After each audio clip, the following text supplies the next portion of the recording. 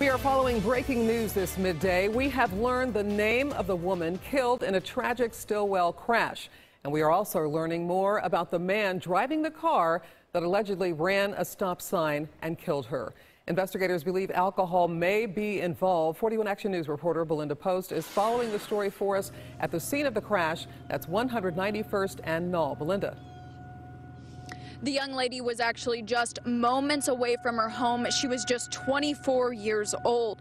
That's when deputies say last night someone didn't stop at a stop sign and tragically hit and killed her. You can actually see where her car would have hit that embankment.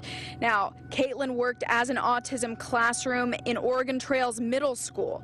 She's from Stilwell and was near her home driving on 191st around 10 last night. That's when the sheriff's office says that she was hit by another driver. He's in custody at the Johnson County Jail and is facing the charge of involuntary manslaughter under suspicion of driving under the influence.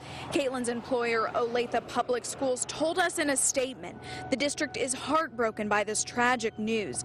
Ms. Vogel has touched the lives of many of our students and families. Our thoughts and prayers go out to her family and friends. The man accused of hitting and killing her is in custody right now. He is scheduled to be at the Johnson County Courthouse at 1:30. That's for an arraignment.